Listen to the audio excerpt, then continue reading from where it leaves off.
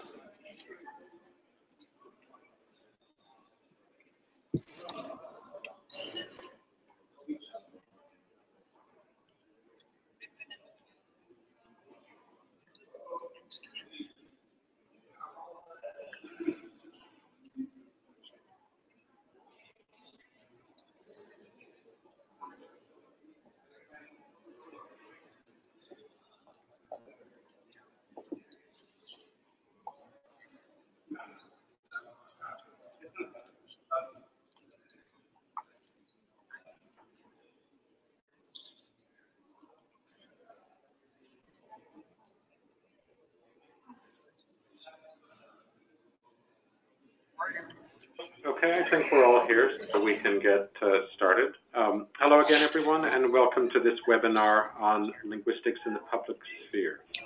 I'm David Robinson, Director of Membership and Meetings for the Linguistic Society of America, the LSA. You're watching right now a short presentation about the LSA and what we do, and if you're not already a member, you'll see a special discount membership offer for attendees of this webinar. Thanks again for taking the time out of your afternoon to join us. I'm happy to welcome the Executive Director of the Consortium of Social Science Associations, who will join LSA Executive Director Allison Reed for this basic overview of linguistic advocacy, including practical guidance on the most effective strategies for influencing public policy in today's political environment. Before we get started, I'd just like to take a moment to make sure you're familiar with GoToWebinar dashboard that you'll see on your screen. There are three parts of it that are going to be the most important for you. First, you'll see an audio widget on your GoToWebinar dashboard that will allow you to hear the audio portion of this webinar using your computer audio or by phone. And second, we have some handouts that you're free to download at any time during the webinar. They include the PowerPoint presentation that you'll be seeing today, as well as some other resources you may find useful. You'll find them in the little handouts widget on your webinar.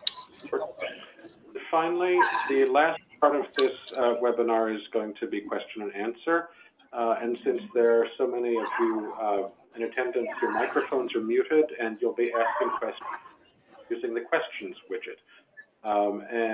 Just please indicate when you write a question there whether the question is for Wendy, for Allison, or for either one of them. And then lastly, before we get started, I'd like to take a couple of quick surveys so that our presenters get a better idea of who you are. They'll take about 30 seconds each, and they'll ask you about your professional status and your experience with advocacy. So I'm going to go ahead and launch the first one here. So you can go ahead and answer.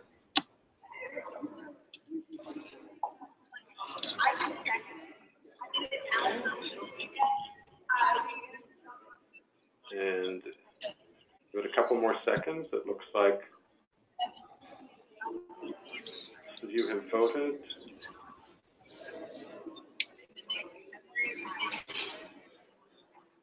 Okay, let's go ahead and close the poll, and I'm going to show the results to you.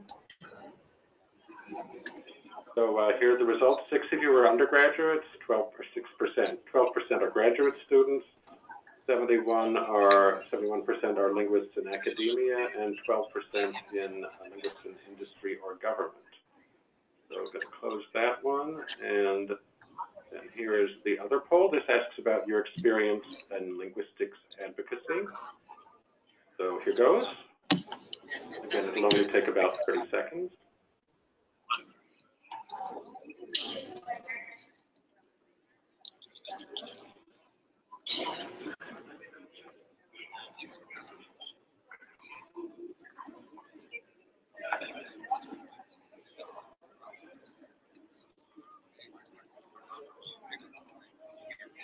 Okay, and it looks like just about all of you have voted, so I'm going to close it and share the results again with you. You'll see that it looks like about 80, almost 90% of you have no or limited experience. So hopefully this will give you a good grounding in how to get started. All right, hide that poll. Okay, and without further ado now, I'd like to turn the floor over to my colleague, Allison Reed, the Executive Director of the LS. Thank you, David. I appreciate your organizing this webinar for us today, and I'm delighted to be here with my colleague, Wendy Naus from the Consortium of Social Science Associations. I thought I could start by just offering a quick overview of the agenda. So here it is. We want to review the goals and the materials that we provided for you. We also want to talk about linguistics in the context of social science policy within the United States, and then similarly, linguistics within the context of humanities policy. Then we'll move on to talk about linguistics research and the intersection with various kinds of substantive policies that relate to things like language and education and international relations and other substantive topics. And then we'll be talking about linguistics in the context of STEM, which is science, technology, engineering, and math, and also higher education, where the majority of LSA members either study or work. The Q&A on policy issues will actually come at the end after we've done the role play, as well as the material that Wendy's going to cover on developing a relationship with your elected officials and their staff, more typically, and how you can make the case for the value of linguistics, as well as the types of communications channels that you can use to influence your elected officials. As I said, we'll do a role play where Wendy will play the role of a congressional staffer, and I will play the role of the visiting constituent who is trying to persuade the staffer to support our policy agenda. And again, we'll take questions and answers on anything that we've covered, and you can use the widget that David referenced earlier to submit your questions. So what are the goals of this webinar? We want to equip you as linguists with the information tools you need to engage in effective advocacy on policy issues affecting both the field and the profession of linguistics. We want to raise awareness among the policymakers through you about the value of linguistics research to advancing the national interest of the United States and any other countries that might be represented among the participants who are here today, but the focus will be primarily on U.S. policy. We want to place linguistics within the broader context of the U.S. federal funding, agency funding for both STEM and the humanities. We want to engage linguists in forming and building relationships with members of the U.S. Congress and their staffs and other kinds of public officials to generate continuing support of linguistics. And then finally, we want to influence legislation and funding decisions made by Congress and other elected bodies in the current congressional session and as it relates to a number of fiscal years that Wendy will be talking about later in the presentation, but at a minimum fiscal year 2018 and 2019. So those are the goals for the session, and just wanted to refer you briefly to some of the resource materials that are available to you and I think have been shared with you already via the webinar software and or an email that you got from David. But we have a wonderful fact sheet that we use at the staff level whenever we make visits to congressional offices, and this is our issue brief on language in the humanities and language in science, and it provides an excellent, pithy overview about what is linguistics and how is linguistics relevant to the national interest economic security and other kinds of, I should have said economic competitiveness and national security, and other issues that elected officials tend to care about, like education. And then the suite of policy resources that you can find on the LSA's website under the heading of public policy. We have a number of subpages linked there that describe all of what I'm going to present in considerable detail. So please take a look at those when you have an opportunity, and we update those regularly, so look for more information as time goes on. And then there's some resources available from COSA, which Wendy will cover during her talk, but those are available on their website. And then the National Humanities Alliance, that's what NHA stands for, is one of our key partners on linguistics advocacy, and they have a tool on their website where you can find any grants that have been made by the NEH to entities within your state, universities, colleges, other kinds of institutions that are eligible for funding. And that can be very helpful. Even if you don't have your own NEH grant, you can say, the NEH has contributed this amount of money for humanities research in my home state or in this congressional district. And that can be a powerful argument, even if there hasn't been specific funding for linguistics, for example, in a recent year. And then they also have an advocacy guide, and they're actually having their big national conference and lobby day on Monday and Tuesday. So I will be there along with Catherine Davies, who is the chair of the English department at the University of Alabama. And so we'll be talking about linguistics in the context of the humanities. But today we're focusing more on the social science side of things because we have my excellent co-presenter, Wendy Naus, to help us navigate that. So now I'm going to get into the meat of the presentation, which is to talk about linguistics in the public sphere. And I first like to talk about the primary sources of U.S. federal funding for linguistics research.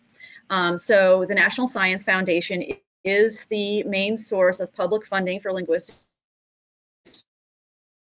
research in the United States. And that funding through in the National Science Foundation, the biggest of those, SBE Directorate. Now, SBE stands for Social, Behavioral, and Economic Sciences, and that's where the linguistics program is housed, along with anthropology and political science, and many of our social science peer disciplines and fields of inquiry. In addition to the linguistics program, which is sort of the theoretical and basic research program for linguistics, there's also the Documenting Endangered Languages program, DEL, which is jointly funded by the NSF and the National Endowment for the Humanities. And that program, it provides support for linguists who are doing documentation, presentation work in endangered languages.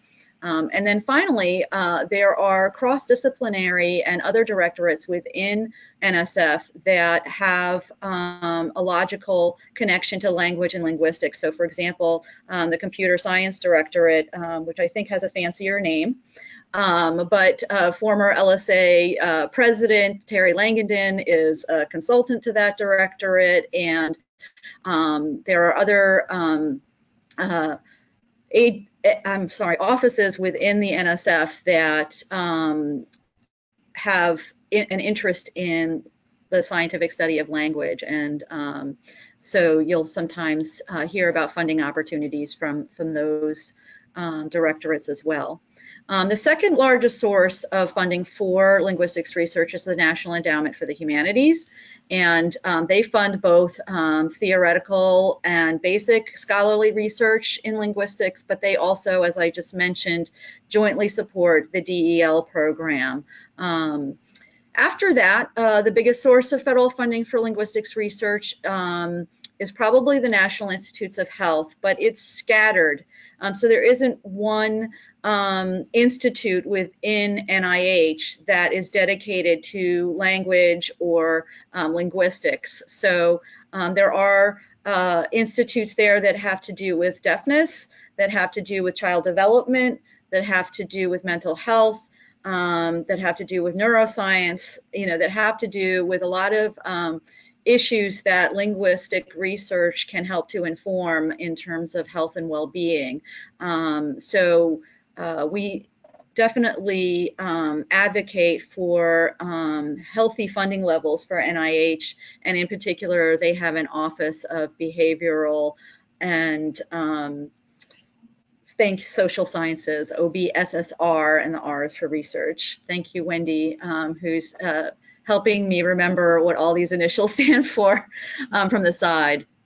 And I probably misspoke when I said that NIH was probably the third biggest source of funding for linguistics research, because actually I think it's this next bullet that probably provides the greatest amount of funding after the NSF, really. But also scattered at a couple of different agencies. So language-related research supported by the Departments of Defense, State, the Central Intelligence Agency, the National Security Administration, and DARPA, which I can't even remember what that stands for, but it's basically the Defense Research something. And they have for decades funded linguistic research, foundational linguistic research, basic linguistic research that has helped to keep the nation secure and represented our diplomatic interests and foreign relations and international relations interests. And then there are some small pots of money from these next two agencies. So the Smithsonian Institution, there are linguists working there doing research on the connection between language and culture. And at the National Archives, there are significant repositories of language dictionaries and other grammars and other kinds of linguistic source materials that are from the United States indigenous communities. And then finally, the Administration for Native Americans, which is housed within the Department of Health and Human Services. That's what HHS stands for. And they administer a number of educational programs and community-based programs for tribal communities to help with language revitalization as well as preservation. So that's something that I'm going to talk about a little bit more when we discuss pending legislation in Congress. So let me move to my next slide. So here's a little bit more detail about NSF, and I've probably already mentioned some of this, but some important things to know about the linguistics program within the larger context of the National Science Foundation is that we are part of this directorate.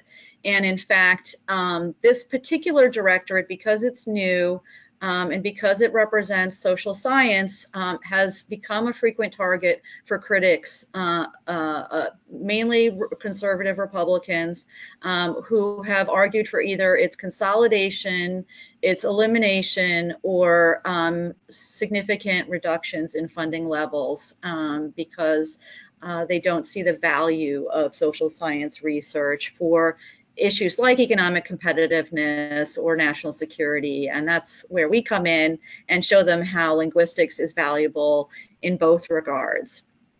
So the fate of the funding for the linguistics program in NSF rises and falls within this larger boat of the SBE directorate. And Wendy's going to talk more about what's happening currently with the Trump administration's budget proposals for fiscal year 19, as well as what's happened recently with previous fiscal year proposals that are actually still pending in Congress. So the head of the directorate for SBE rotates every 5 years, and I'm pleased to say that we recently had someone in charge who was a linguist. That was David Lightfoot, who is now back at Georgetown University, so they rotate in and out. But that, I think, was an important point of visibility for linguistics within the NSF and built a lot of bridges with other disciplines and other directorates within the institution. And so I think that was very powerful. And then because the Documenting Endangered Languages program is jointly funded with NEH, it's even more vulnerable to budget cuts than other NSF programs. And it's vulnerable because funding for the National Endowment for the Humanities is probably a fraction of about, I don't know, 1 or 2% of the budget of NSF. And so willingness of Congress to make investments in the humanities versus the hard sciences or the social sciences when they fall under the heading of the STEM rubric is much more generous. So Congress likes science more than they like the humanities is the short way of saying that. And in fact, some leaders within the National Science Foundation have questioned whether the Documenting Endangered Languages program is sufficiently scientific in nature because it's mostly focused on a descriptive aspect of linguistic research, and have wondered if it's truly scientific. In addition to that, we have heard informally from colleagues that work within the Education and Human Resources Directorate that they do not view social science and linguistics in particular as a STEM field that would fit under the heading of STEM education. So there are lots of national conversations about ways to improve STEM education at the K through 12 education levels as well as at the undergraduate levels. And it's not unusual for social science fields and linguistics to be excluded from those definitions of STEM, not only when you're talking about K-12, where we have admittedly a limited presence, but even at the higher levels of education. And that comes up, for example, there's a visa waiver program that grants visas to students pursuing PhDs in high demand STEM fields. And we've had ongoing conversations with various agencies about how the STEM fields are defined and whether or not those would include the social sciences and linguistics being part of that. So that's something we're keeping an eye on and is part of our ongoing agenda. So I'm going to talk a little bit more about the National Endowment for the Humanities here. So as I said, it's jointly funded with NSF. It averages about 38 awards per year for 80 applications over the past 5 years. But they also fund sort of the traditional theoretical and basic scholarly linguistics research. That's a separate program that you can apply for and that we argue for continued funding of. And then there are other funding streams within NEH that might incorporate some linguistic elements. So those might be anthropology. They might be something around a specific foreign language that has a linguistic component. And the long-term trend in funding for NEH has been reductions. Under the Obama administration, under the Bush administration, it's been a 20% decline since 2010. It's been targeted by some Republicans in recent years for complete elimination, and that's actually part of the RNC's official platform. And this year is no different. So for the second year in a row, the Trump administration has called for the complete elimination of the National Endowment for the Humanities. And so clearly that's something we strongly oppose. We'll be talking about that on Monday and Tuesday, as I mentioned, when we're up on Capitol Hill. And we welcome your involvement in letter writing and communications to Congress to fight that.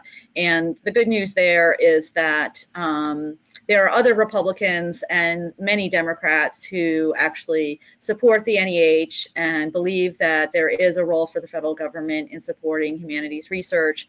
and public engagement in humanities programs. And so the Trump administration has not been successful in eliminating funding for the NEH, but it's not over until a rotund person sings at the opera.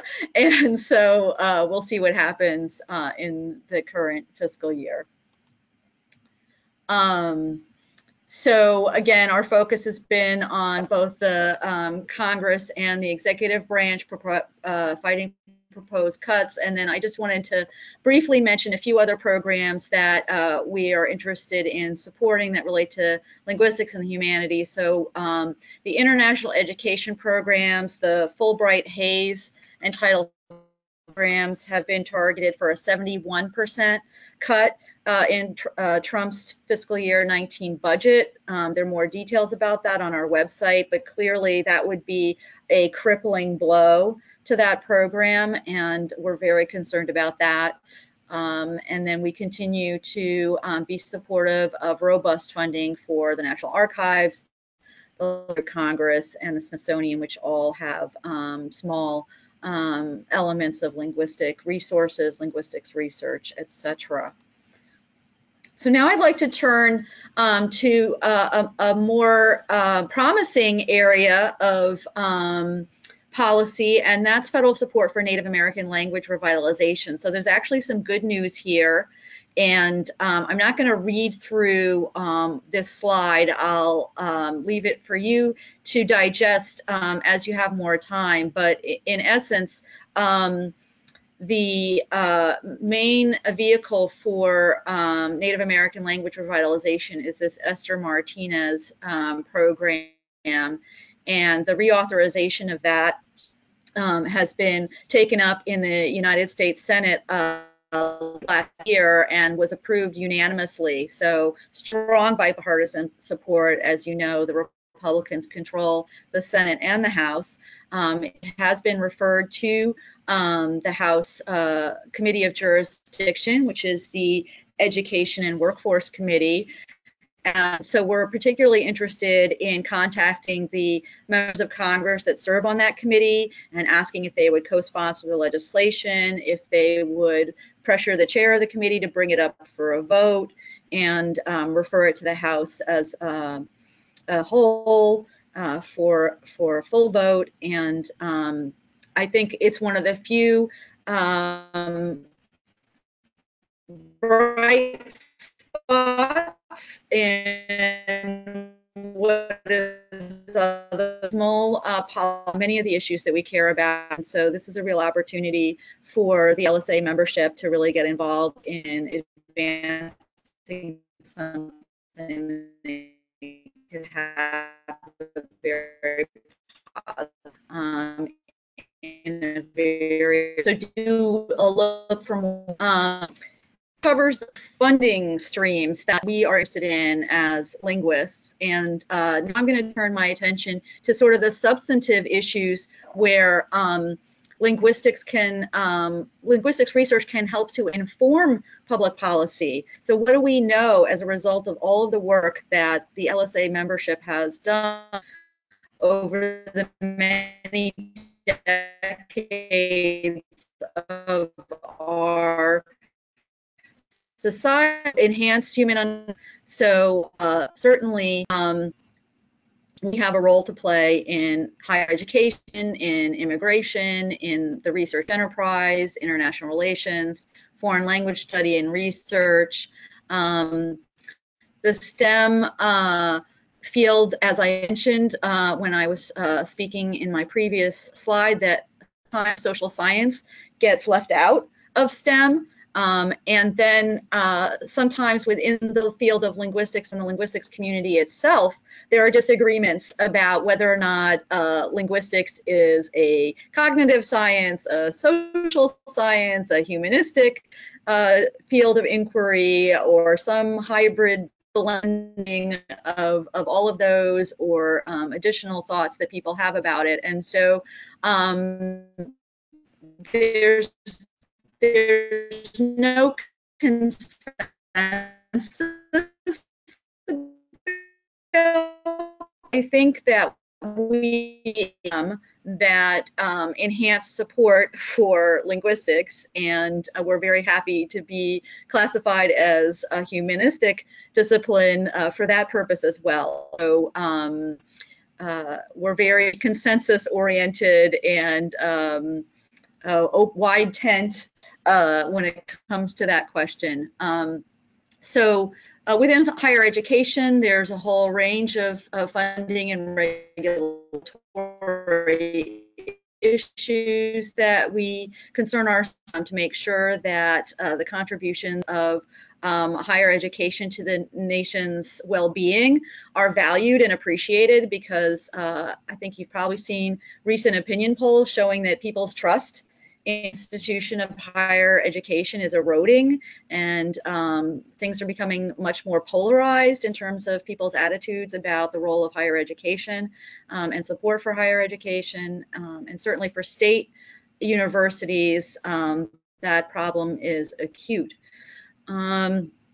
In addition to that, the immigration policies, so the Trump travel ban and other immigration policies have restricted the mobility of international scholars, including linguists who would love the United States and come to our research conferences, and we would like to be able to send our linguistic students who may be from other countries.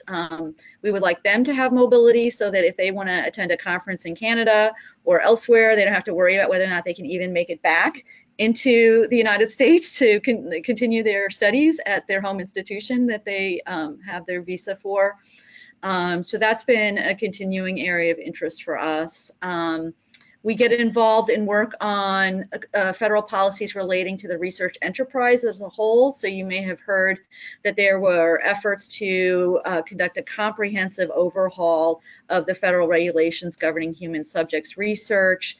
And we had a linguist working at the White House Office of Science and Technology Policy under the Obama administration, Phil Rubin, who did a lot of work on that. And we think that the new regulations were actually going to be a positive development for linguists and other social scientists. And unfortunately, those regulations have been postponed for at least a year, Wendy, and possibly longer. And so we're very disappointed about that. We know that linguists have a challenging time negotiating with institutional review boards over their research, and there's a lack of understanding within IRBs about how the languages being studied, which are of course spoken or communicated by human beings, how that differs from conducting clinical research on human subjects. So that's a continuing challenge for all of us from a policy standpoint as well as an institutional standpoint. International relations, we know that diplomacy and foreign policy are dependent on our leaders and our diplomats having a grounding in language, and that linguistics research has many applications in domestic security and national security. And so that's something where we advocate for continued support and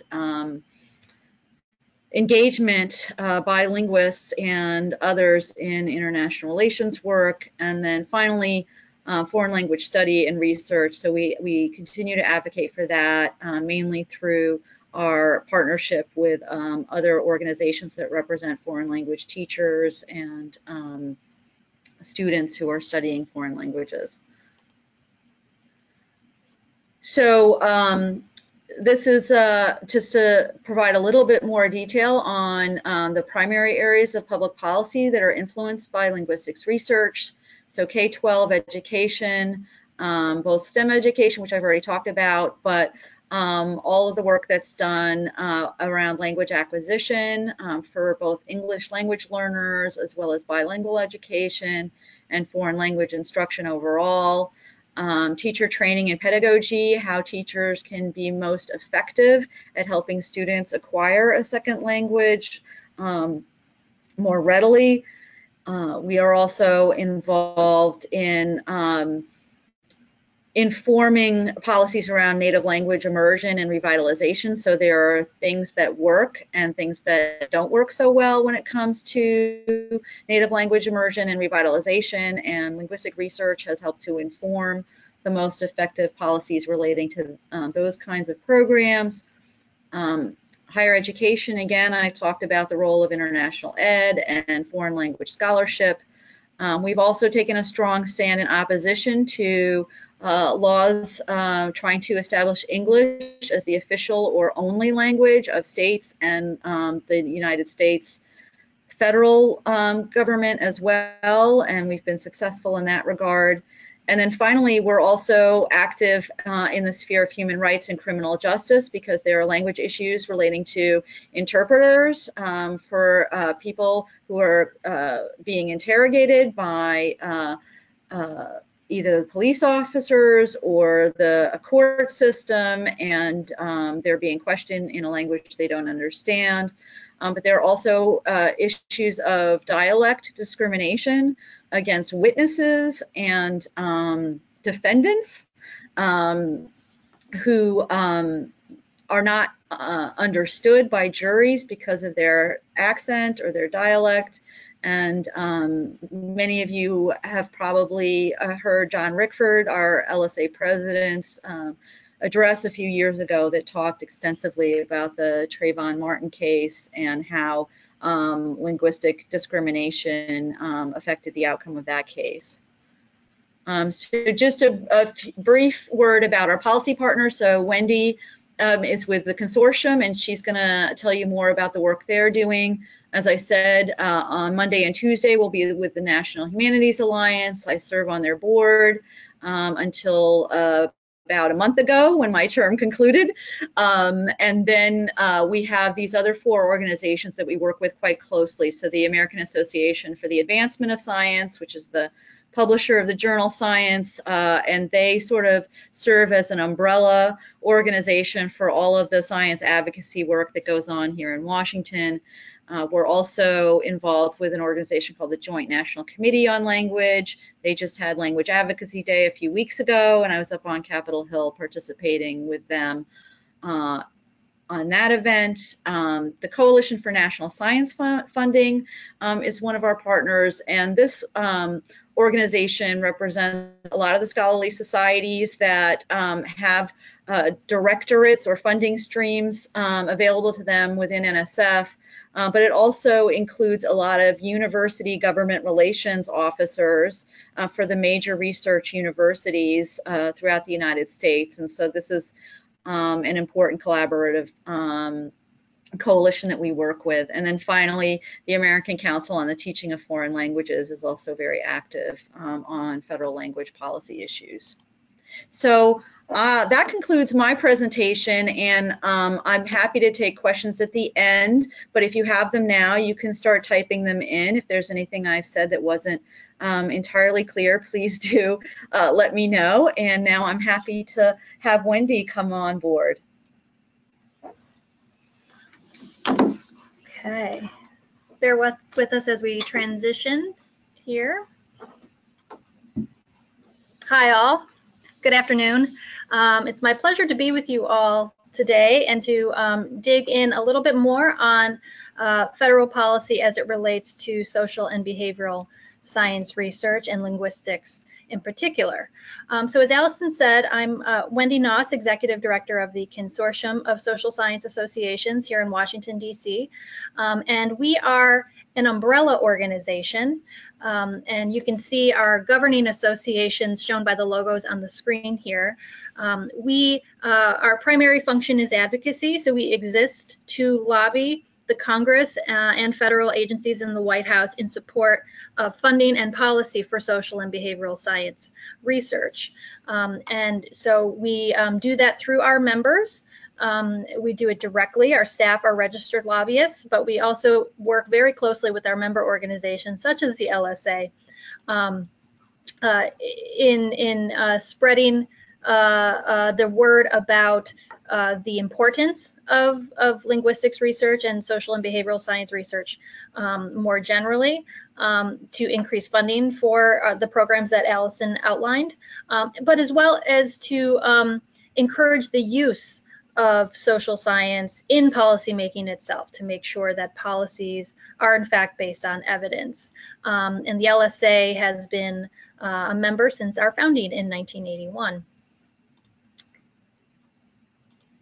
In addition to our governing members, though, and I know this text is small, but to show that we have about 100 other organizations as well who are affiliates of COSA. And so if you see your institution, there's about 50 universities.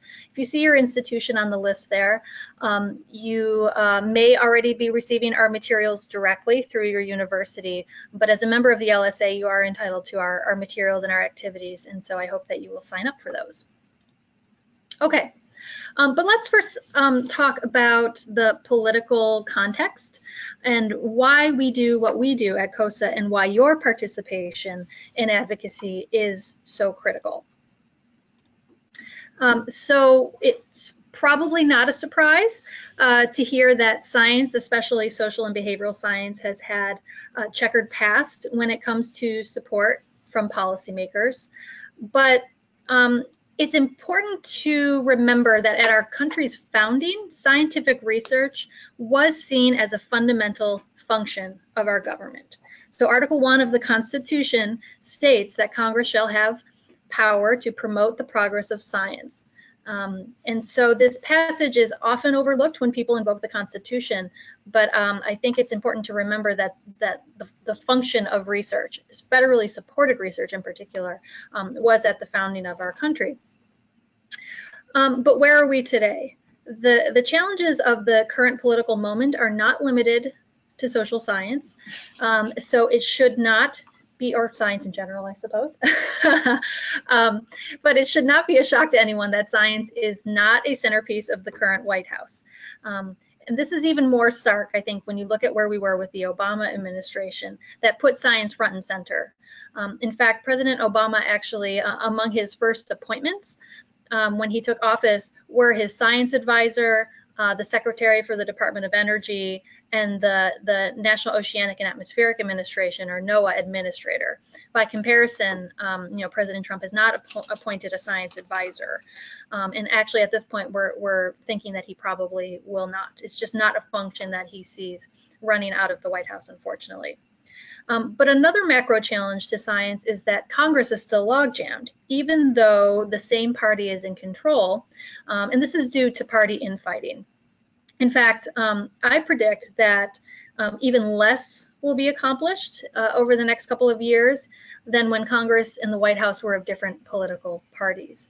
It's just that bad right now, and it shows, I think, how the party infighting really has gotten to a level that has stymied progress in so many ways. Another broader challenge is that applied research tends to be valued over basic research, and this is tough for communities who care about basic research funded by the National Science Foundation, for example. And this isn't because necessarily there is anything against basic science on the Hill. It's more a lack of general understanding of what basic research is and what the peer review process is. But of course, in addition, the nature of the work of members of Congress prevents policymakers from thinking long-term. So this is because, in the House, there are 2-year terms. So that means that members of Congress are constantly running for re-election and under pressure to deliver for their constituencies. But also we have an annual budgeting process, which makes it nearly impossible for policymakers to make investments long-term. And when we talk about basic research, we're talking about long-term investment, and our structure is just not set up in a way to allow for those types of investments to happen easily. So if those are some of the challenges to the science enterprise writ large, certainly there are some challenges specific to the social science community, and Allison alluded to some of those.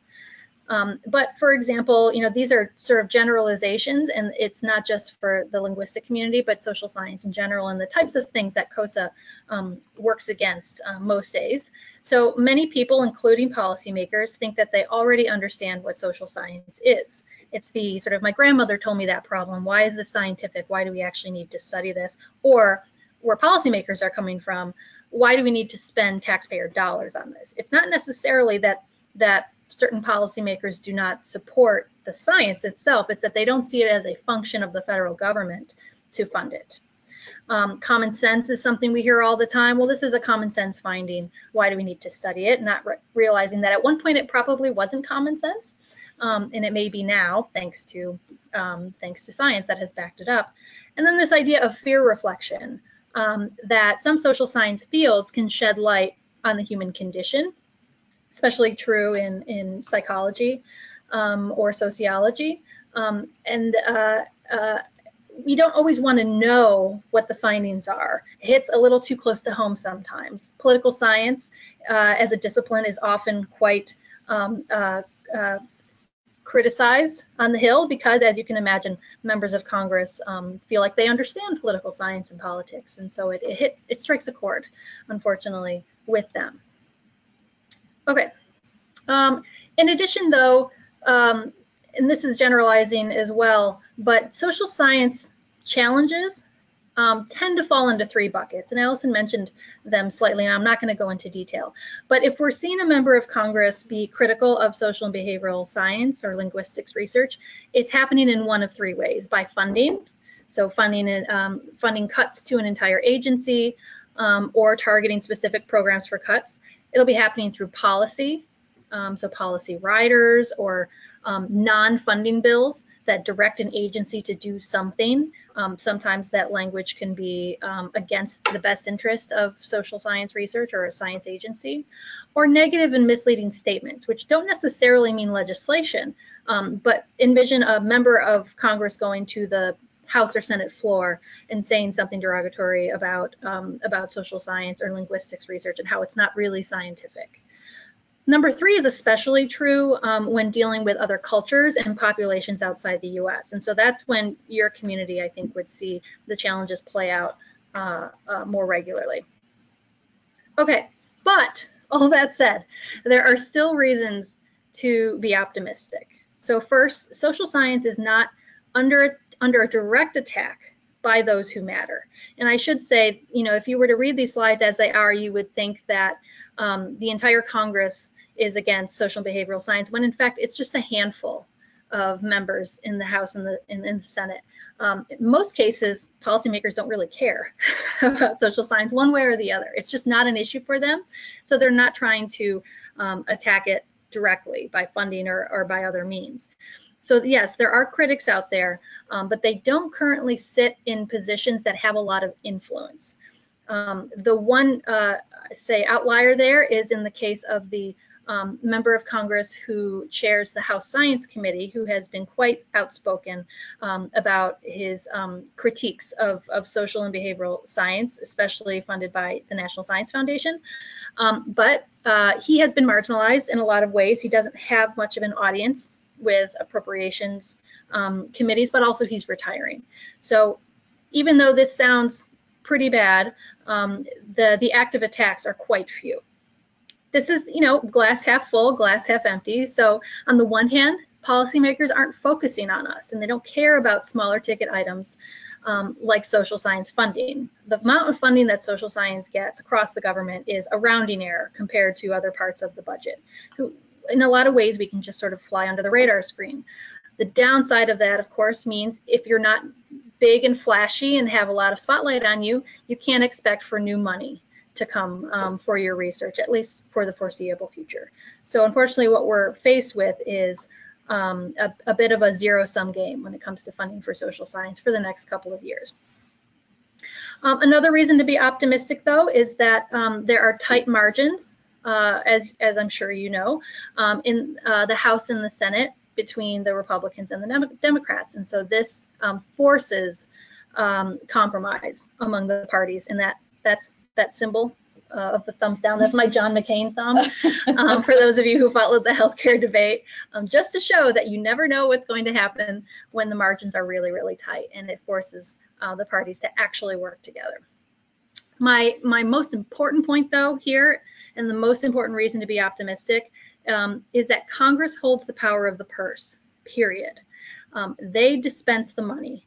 So, the Trump budget that Allison alluded to earlier, and I'll go into more detail, is really not based in reality. And further, Congress, even though the Congress is currently of the same party as the White House, they don't agree with Trump's proposals for spending included in the budget request. And so that's a good thing. And that means our focus needs to be on the Congress, where we know we have champions for science, and where we know the difference can be made in terms of, if not increasing budgets, at least keeping programs whole and keeping agencies whole. So when we're in an environment like this, where it seems like everything is on the table, especially considering where we were 2 years ago in the last administration, where the dynamics were much different, how do we actually advocate, and what do we do? As I said earlier, social science funding is so small, given the sort of the bigger issues at play. And so our advocacy strategy, at least for the next couple of years, is to stick with our partners in the discretionary side of the budget. So what that means is the federal budget is divided into mandatory and discretionary, so think entitlements and then everything else. And then discretionary is further broken down into defense and non-defense. So where research lies is non-defense discretionary spending. So what that means is, in an environment like this, where it's a zero-sum game, and we have a White House that very much wants to make investments in defense at the expense of everything else, it's contingent upon the entire non-defense community to stick together and make sure that funding overall remains robust. And then we can worry about what science funding is within that later. But priority number one is making sure that defense doesn't take all the funding away from non-defense. And that's all that's meant on this slide here. So let's talk about funding in a little bit more detail. So fiscal year 2018 started on October 1st of last year, which means we are almost 6 months into the current fiscal year, but we don't have a budget for that fiscal year. So right now we are currently operating under the 4th continuing resolution, or stopgap spending measure.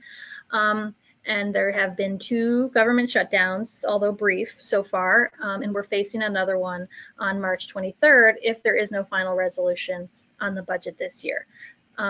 The good news is that last month there was a 2-year deal made for raising the spending caps. So think of it like your household budget. You know how much you make, you know how much you spend on certain things, but you're really waiting for a raise. And say you finally get a raise and your paycheck is going to be a little bit higher. Now you need to decide where to spread that extra money. And that's basically what the spending caps deal did. So if you look at before there was a deal, and the spending caps were quite low, tamping down spending on everything. This is where the House and the Senate wanted to make their investments. You can see that in most cases, the budgets for science agencies, which is what's mostly shown here, were essentially flat with the enacted 2017 level. So House and Senate were going for flat. But, and I would say there's one exception, which is NSF down there at the bottom, which both the House and Senate were seeking cuts to NSF, which was problematic.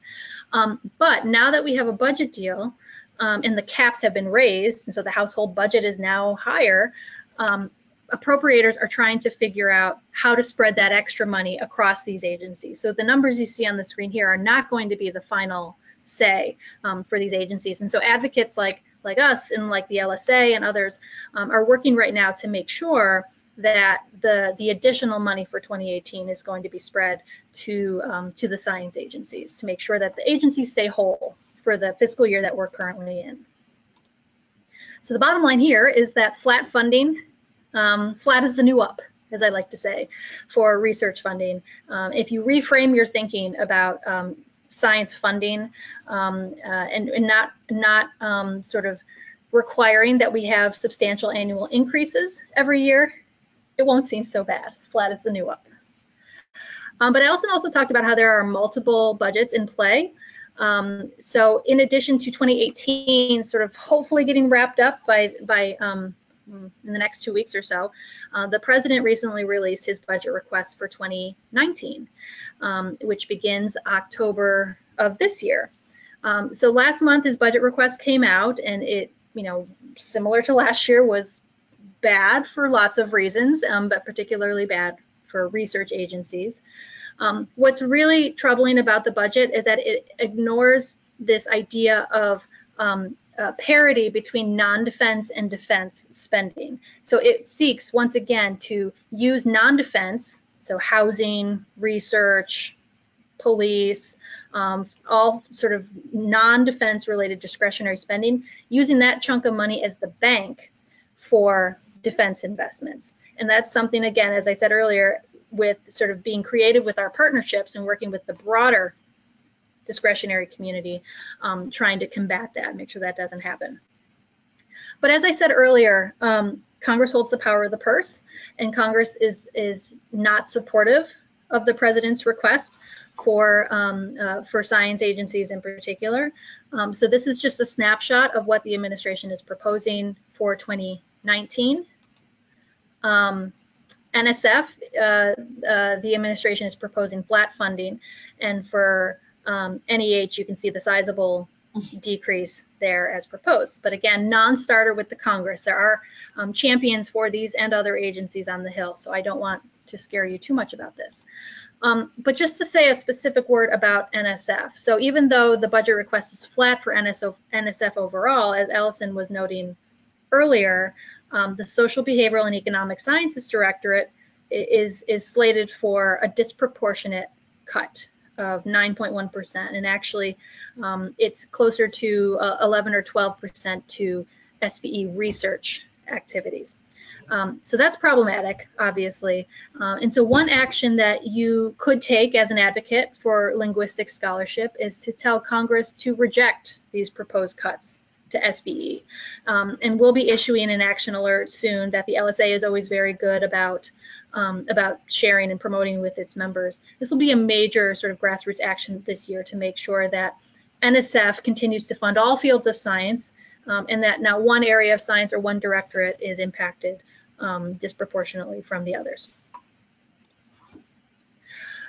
So that is the broad context. So you're probably thinking at this point, what can I do? The news seems mixed at best, if not terrible at times for some things. So I'm going to finish up with some quick slides about types of things that you can do as an advocate. So we all know that the First Amendment to the Constitution provides for freedom of religion and speech and press and assembly, but we hear much less often about the right to petition the government for a redress of grievances. So to make your opinions known to elected officials is a function that has actually been written into our founding documents, but it's really not exercised by many. So in short, at COSA, we define successful advocacy as achieving the perfect combination of getting the right information to the right audiences at the right time. And by the way, it has to be short, meaning it has to fit on one sheet of paper or one page. Brevity and gold, brevity is really gold in DC. It's not a dig on policymakers, but most of them would actually agree with you. Policymakers would agree with you that they don't think they're the experts on science. And so they're looking for the experts to tell them what to do.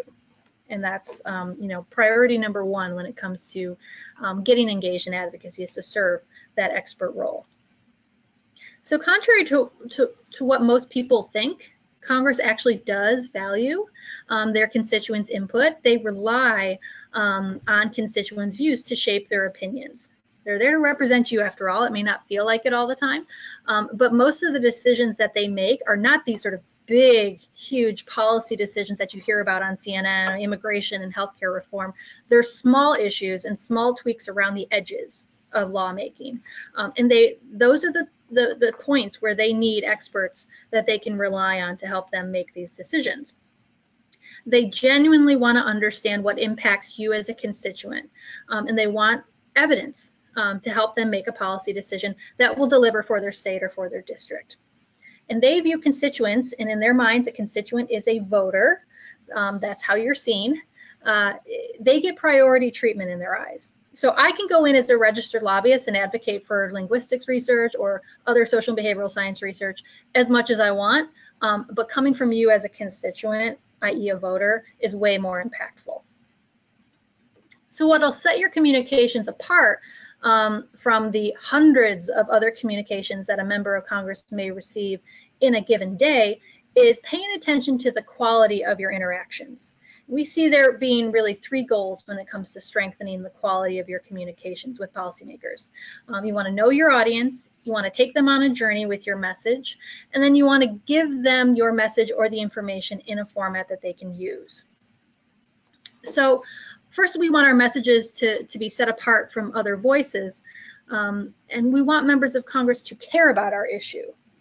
You cannot expect to change a member of Congress's beliefs, but what you can do is make them care enough by knowing what it is that they care about as an individual. So what do members care about? They care about getting reelected. This is how members of Congress, this is how their jobs are evaluated. They care about what's happening in their constituency. Everything for them is local. And then they have their values and beliefs, which overlay everything that they do. It's unrealistic to think that science and facts can override any of these motivations, that if they just understood the science, they would change their value or their belief. Most people, you and I, we don't like to be told what to do, but we can be more welcoming to receiving information to help us make informed decisions. So if you change your delivery from I'm going to tell you something, give you the facts and you're going to change your belief, instead of making it more, let me give you information to assist you in making an informed decision, you'll get more mileage out of this relationship.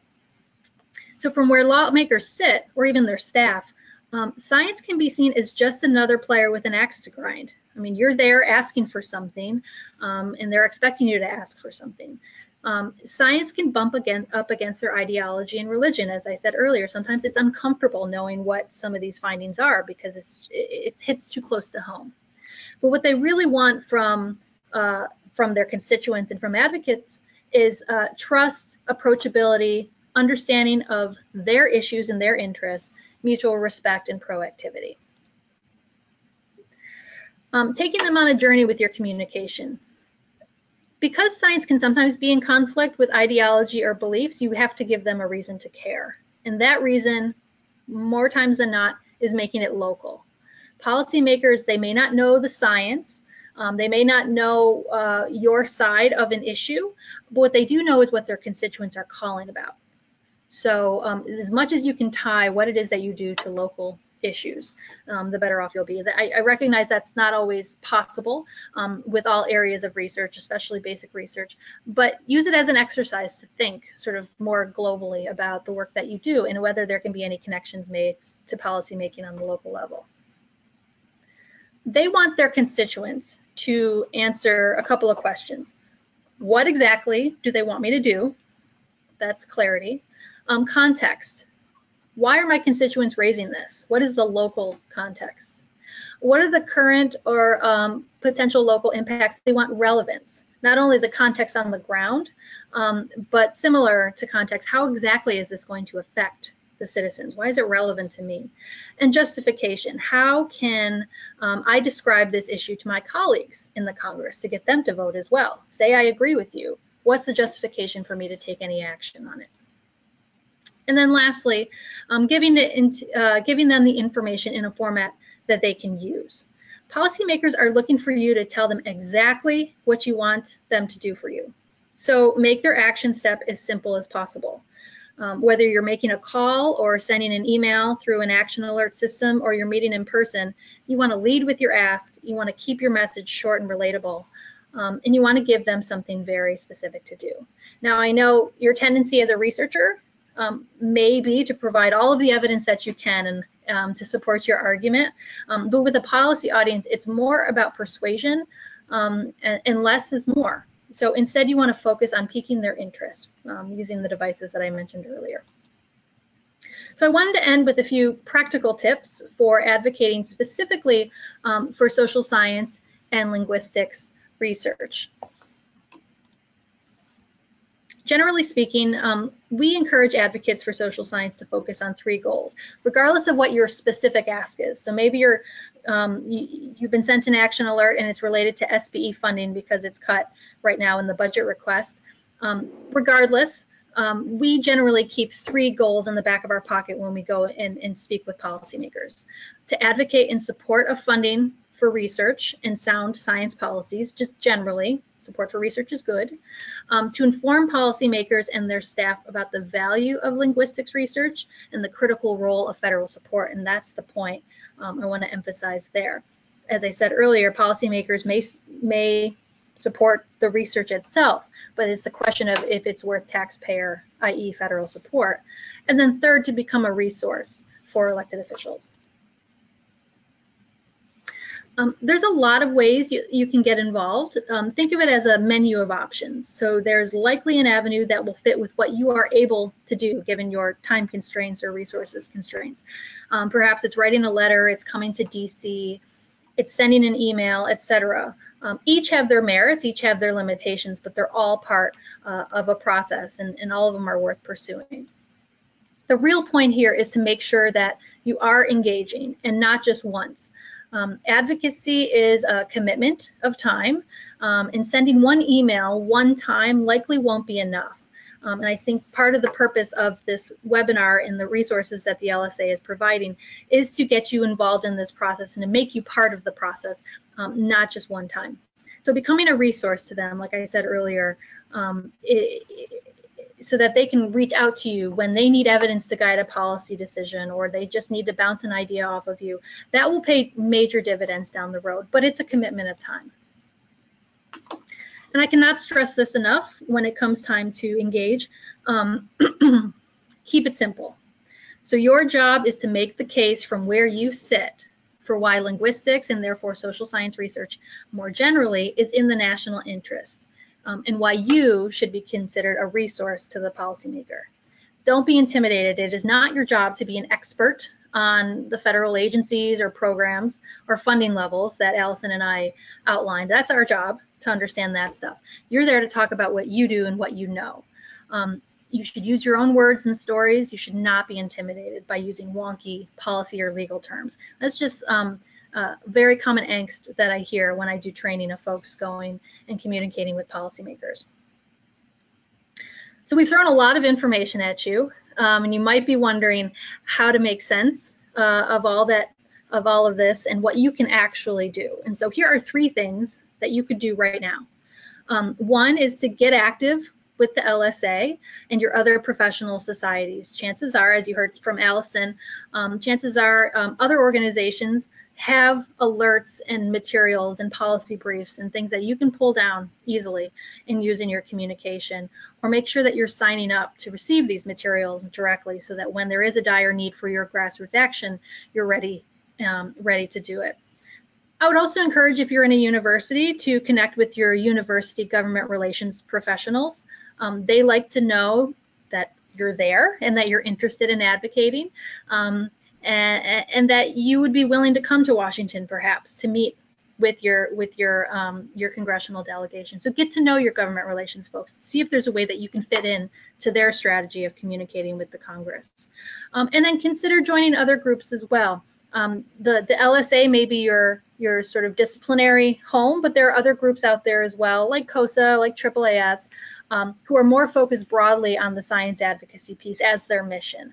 And so sign up for our materials that are free, COSA.org, or other organizations as well, to make sure that if you're interested in advocacy, you have the resources to do it.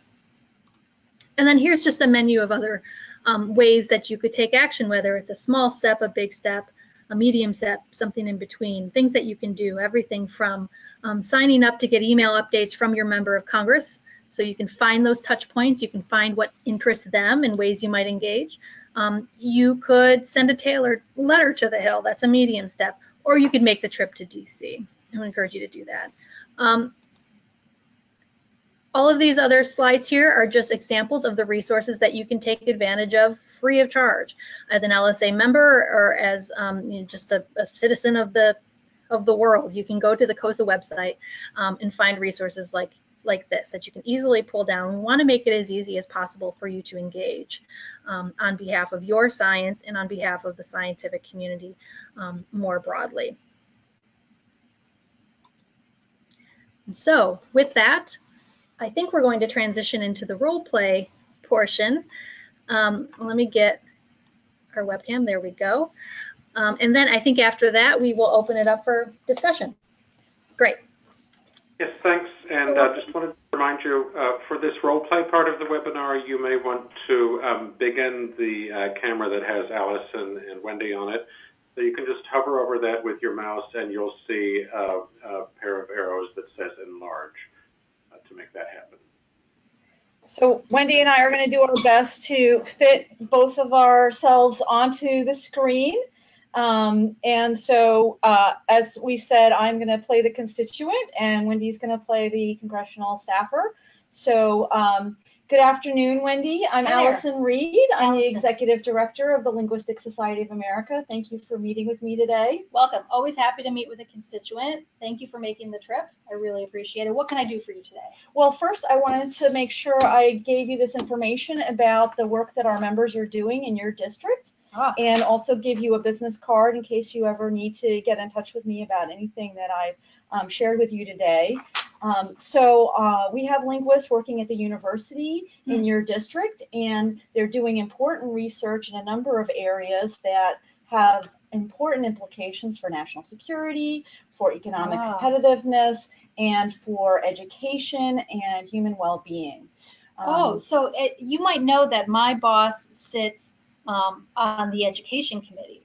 And so I'm very interested in giving my boss anything that he can use to help make the case between science and education or language and STEM. Is there something happening in the district at the university as it relates to my members' individual interests? Absolutely. So we have linguists who are working in their lab at the university on language acquisition among not early children, but among young children, and how they can most effectively master English as a second language, because we have a lot of people moving into the district who don't have English as their first language, and we want to make sure they can succeed educationally. And so linguists are looking into developing teaching methodologies and strategies that primary educators can use to help these students master English as quickly as possible. That would be fantastic. I'm sure they'd be delighted to share the specific results of their research with you. But it's important to understand, too, that they're building on decades of basic research that has been supported by the National Science Foundation and other federal agencies. We don't always know going into basic research what our findings are going to be. They're foundational in nature, and so they allow our members over the years to build on the discoveries of their predecessors and apply them in education settings, in foreign relations settings, in technological settings. So, for example, linguistic research was key in developing search engine technology, artificial intelligence, machine translation, which our intelligence community uses on a daily basis, but also which businesses like Google and Microsoft have used to vastly expand our gross domestic product and our ability to communicate with each other around the world. So that's exactly what my boss needs. I need tangible examples. Local would be great if you have them, but even some of these larger stories about basic research and how it has sort of revolutionized our world today, because I feel like my boss understands that and I understand that, but I have a hard time articulating to colleagues who are looking to cut budgets how to make that case. And so I would love to be able to use you as a resource if you can help me get to these other scholars in the state, especially the local scholars. But if you have, in addition to this awesome policy brief here, anything local you can send me, as well as any information about what your top ask would be in this for funding or otherwise, because there are so many demands right now. Absolutely. We want you to make it as easy as possible. Absolutely. So I'll connect you with some of our local linguists that are working on these issues in your district, but I also want to make it very clear that what we're looking for is level funding for the National Science Foundation with no disproportionate cuts to the linguistic programs that are housed within the Social Sciences Directorate. And we're also looking for restored funding for the National Endowment for the Humanities, because the Trump administration has proposed the complete elimination of that agency. And again, it's that basic foundational research that has been funded over the past 50 to 75 years that linguists are applying in your district to help students learn and master their education programs. I appreciate it, and I hope that you will, knowing that we're very busy here, I'm hoping that you will stay in touch with me. If you don't hear from me, it doesn't mean that I'm not thinking about the work that's happening at the university, but please do find ways to stay in touch with me, and we'll share resources. That's great. If I could have your card, I'll make sure you get what you need. Absolutely. Thank you for coming in. You're welcome, Wendy. Take care. Okay, thank you very much, Allison and Wendy. We now come to the question and answer portion of the webinar. So again, you have a questions widget in your GoToWebinar dashboard, and you can use that to ask questions. And please indicate if they are for Wendy, for Allison, or for either one. And we do have one question already. How can undergraduate students get involved with linguistic advocacy and social justice? Are there any specific programs, internships, workshops, et cetera, that you recommend? Well, I think on the social justice side of things, we recently issued an alert about a language activist in Tibet who's in jail. And we're looking for linguists to contact the Chinese Minister of Justice to demand his release. He has already been tried, but he has not been sentenced, and the verdict has not been reached. So that's one example. And we work in concert with the American Association for the Advancement of Science.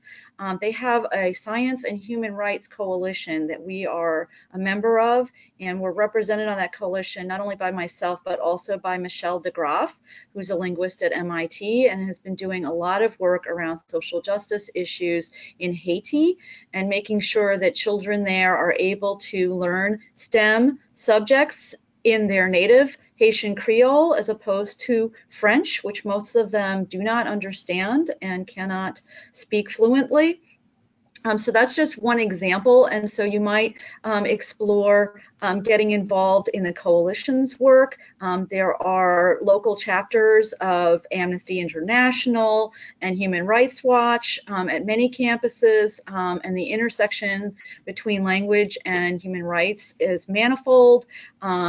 2019 will be the UN International Year of Indigenous Languages, and the LSA is very interested in developing a series of programs and resources on that topic, and we can use all the help we can get from undergraduates or anyone else who's interested in that. I think this whole issue of criminal justice and linguistic access is very localized, so it's quite possible that the district attorney's office and other elements of the criminal justice system in your community, that might be a police department, are completely unaware of these issues around linguistic discrimination.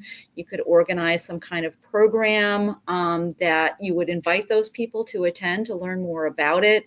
You could promote John Rickford's presidential address that dealt with that. It's available on YouTube. So those are just two examples, and with more time, I could probably come up with some others. But I think that there are a lot of connections between language and social justice. Again, the immigration ban, and contacting your elected officials about that and how it limits scholarly exchange. Not only for you as a linguistic student, but for your fellow students who may be coming from other parts of the world and are interested in being here to pursue their studies and to collaborate with other scholars around their research.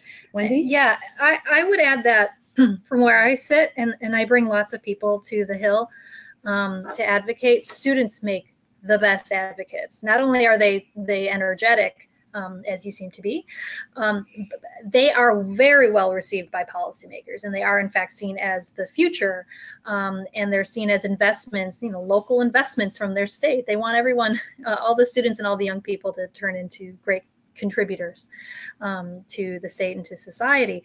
And so I would encourage all students to get engaged, whatever that means for you. So if you're a member of the LSA and you want to pull down the resources that they offer, that COSA offers, please do so. But in addition, what we're seeing in this environment is student groups being formed across the country in different, around different issues, and some are even happening around different social science disciplines. So perhaps there is a language group that is not only sort of meeting to talk about scholarship in the institution, in your university, but it could also be that there are ties to what can be done locally in terms of advocacy as well. We're seeing that in the anthropology community.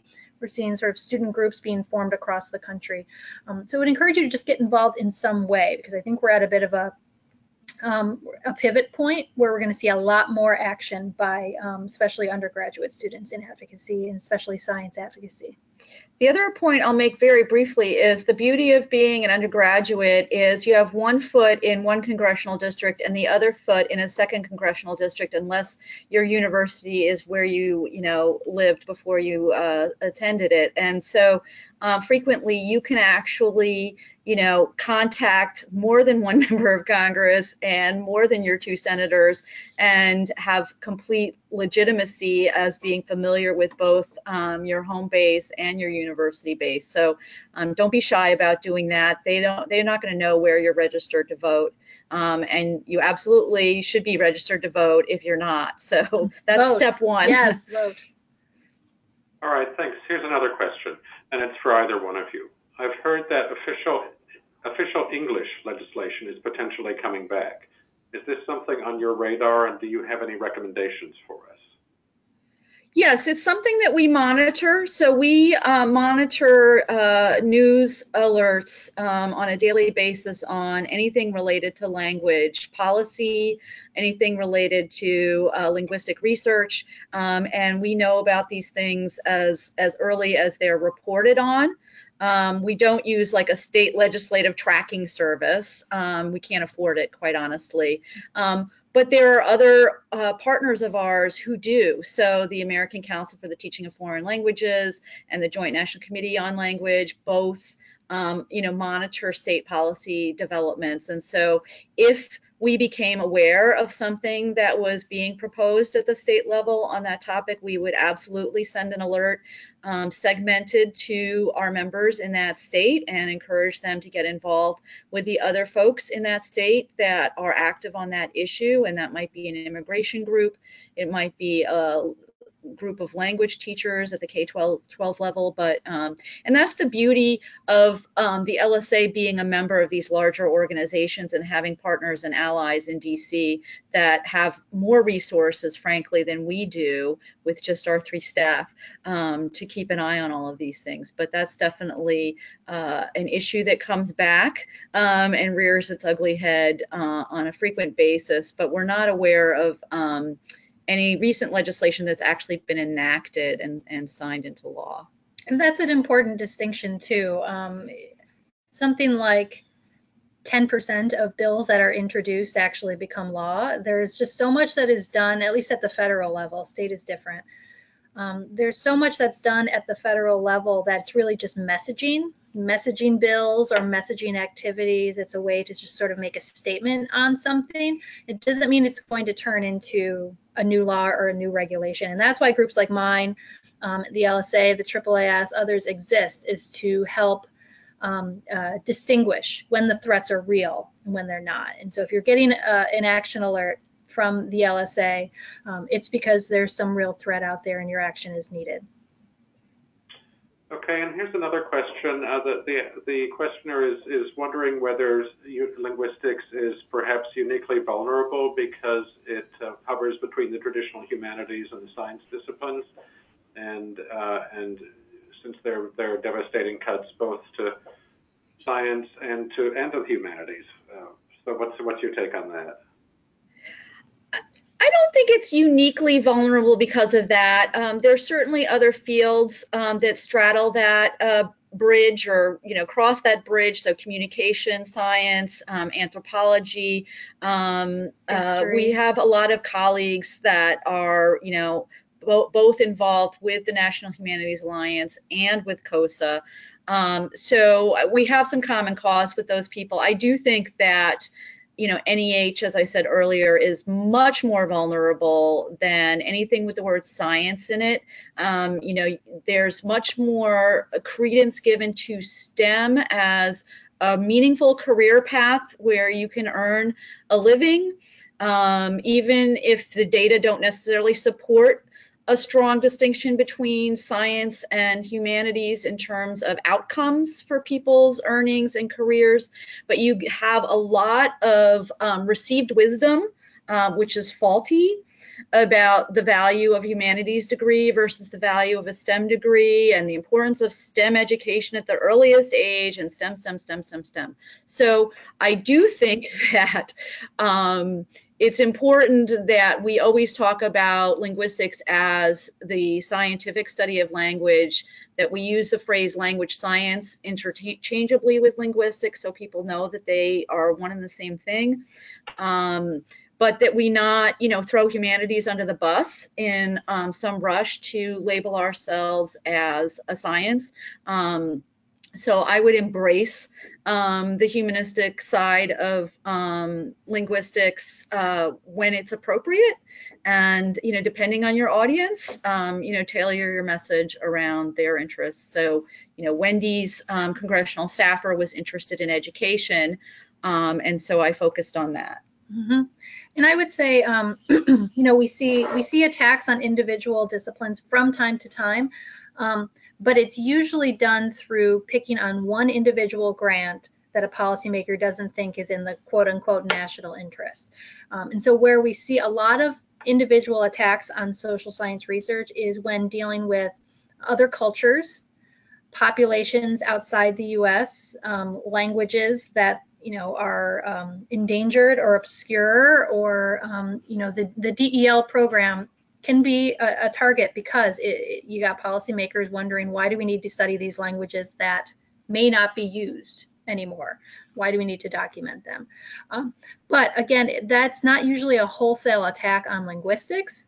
It's using one example as a case for why funding for social science is or the humanities are wasteful or something. So I don't think good news is I don't think linguistics is worse off than many of the other social science disciplines because of the straddling of social science and the humanities. I think we all share very common challenges.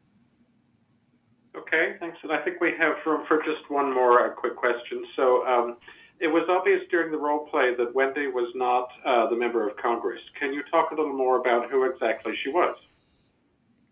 Oh, that's a great question.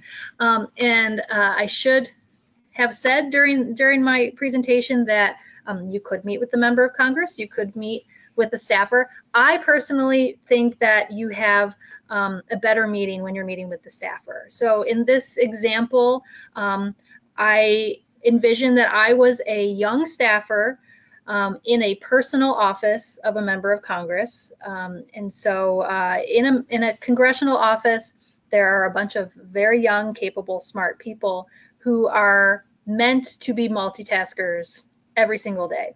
So the person that I was representing likely was responsible for the members' responsibilities on education, because I talked about the education committee.